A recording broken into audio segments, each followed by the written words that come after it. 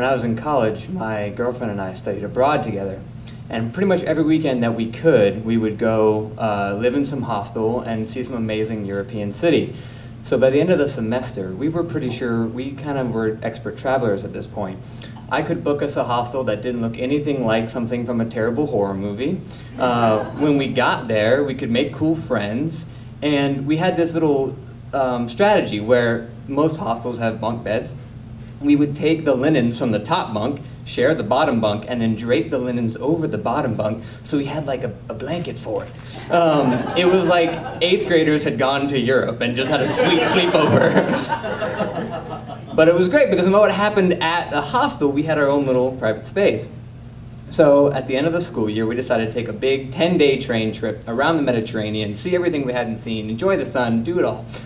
And our first stop is in Nice. And we get off the train, and I'm very excited saying, oh, the user comments on this hostel we're staying at. It's called the Pink Lady Hostel. And they all say, there's this great French lady. She's called the Pink Lady, and she's adorable, and she's funny. So we walk up, and we see this dusty, dirty old cafe. And there's like a broken neon light. It's like Pink La Hostel. And we walk in, and there's this really old French woman, and she's like bent over, and she's got all black on and a black scarf on her head, and we're like, this probably isn't the French lady, but she's yelling at us in French, so that means something.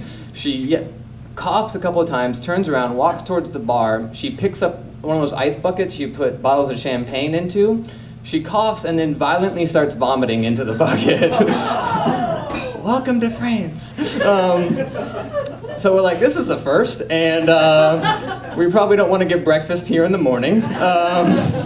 So she just sort of walks off to the people who are eating in the cafe with the bucket of vomit, at which point a woman wearing like worn, old, what used to be pink and now is mostly nicotine-stained clothes comes out and starts yelling at us in French. And we start trying to explain, assuming this is the Pink Lady, we don't speak French, I got English and she's got Spanish and Catalan kind of down, but we're not really, and she just keeps yelling at us in French. And so we hand her our reservation and she walks to a computer which she doesn't know how to use, and then she takes us to an elevator up 4 floors, and all of a sudden we're in her hostel, all the while yelling at us in French, not talking to us in French, literally just like, blah, blah, blah, blah, blah, and we're like, no French, okay, yeah, what? We get to the 4th floor after one of the most terrifying elevator rides I've ever had, and she yells in French out to nowhere, and at which point a sort of American-looking guy comes out of this room, and as he opens the door, there's like techno bumping, and then he closes the door, and he yells back at her in French, and they have this big argument in French, and we're just standing there holding our bags like, hi! And then Pink Lady wanders off, and the guy turns to us and is like, yeah, Pink Lady's a bitch. Anyway, so maybe the consumer reviews on the website weren't right, and this maybe wasn't my best booking so far of our European vacation. But he starts giving us the lay of the land, and he says, okay, to the right here, this is the party room, so if you guys want to get drunk on champagne and go out with us tonight, you can stay here. We're like, nah, it's okay. In the middle room where we're standing, there's 2 bunk beds on either side of a window and a little kitchenette. And then to the left, there's a closed door, and it's black. Like, there's no light on inside, and that's weird for a hostel. And we're like, well, what's over there? He's like, well, that's the buzzer, so if you want to get in after like hours, you got to buzz that. But it's not working, so if you're out past when the cafe closes at 2 a.m., you got to sleep on the street. Anyway, I'm going to go back and party. And then he just leaves us. So we dump our stuff next to some bunk beds and start talking to a little redheaded girl who's an Australian, and she's making some omelets in the kitchenette, and we're kind of getting to know her, and we're like, so who's staying in the dark room? She's like, oh yeah, that's closed because there's a guy who's hungover, he's a sailor, and another dude who's with him, he's got an ear infection. Anyway, they're both Australians, just like me. My name's Amanda.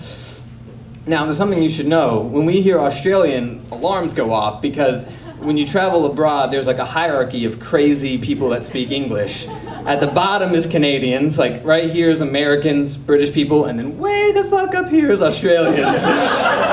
You do not fuck with Australians. And as if to prove my point, after Amanda's given her life story, this guy rumbles out of the black room wearing a button-up shirt and jeans. It's like, what's up, mates? And we're like, hey, who are you? And he's like, oh, I'm a sailor. I got a date to go to. And he's already holding a beer. And we're like, well, when's your date? And he's like, 2 hours ago. And we're like, how? I don't think you have a date anymore if it was 2 hours ago. He's like, no, You gotta keep them waiting. French girls love that. Okay. But we're like, so there's a dude with an ear infection? What's going on with that? He's like, oh yeah, no, we fixed it. I'm like, how did you fix an ear infection? And he pulls out his digital camera and he turns it around and he shows me. And there's this guy standing in boxers on the digital camera and he's standing like this and he goes, okay, hit me. At which point, dude with the shirt comes in and just cracks him over the head with a backpack. And the dude like shakes his ear and is like, nah, you didn't get it. And he cracks him again. Australians, okay? This guy is like a walking bad Foster's commercial, like backpack, Australian for medicine, you know? So we're thinking maybe this time it's not a good idea to make friends who are interesting and foreign. We just get to the fort, make the fort, and get to the fort and go to bed. Before we go to bed, some Canadians show up, ironically enough. Pink Lady has overbooked, shockingly, so we sell them the upper bunk of our reservation, and they're very apologetic because they're Canadian, and we all have a quiet night. And we go to bed, and we're like, as other people go out to party, because we know after 2 a.m. you can't get back in. And at 4 a.m. I hear the most blood-curdling, screeching noise I've ever heard in my life. It is this electronic beep that at first my girlfriend and I wake up and I'm like, oh God, fire alarm. And we're like, this place doesn't have fire alarms. And it's coming from the next door room, the dark room. And it's the buzzer, but we're like, the buzzer doesn't work. Why would someone be using the buzzer? But it's 4 a.m. Oh, what's going on? Before we can sort of figure out what's going on, we hear this scream of this Australian accent.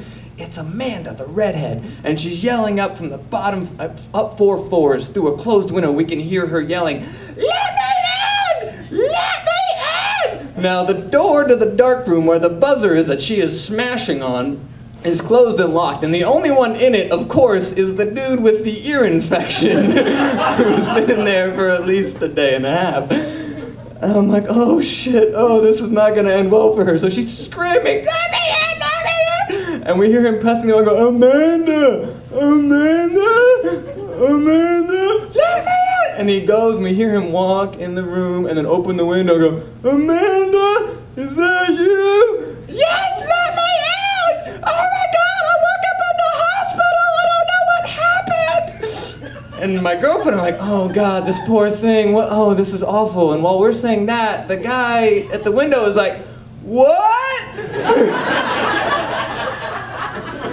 She keeps yelling, no, I got robbed and I woke up in the hospital and I just let me in, please let me in. And I turn to my girlfriend, I'm like, I have to get out of this bunk and do something. And she's like, don't leave the fort.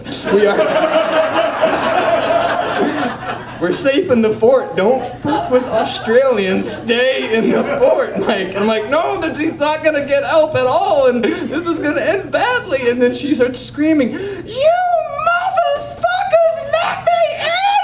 Fuck all of you! And we're like, oh God, this is like in the middle of Nice. Everyone's getting woken up by this woman. And so there's this quiet. He hasn't said what yet, and we're like, what's going on?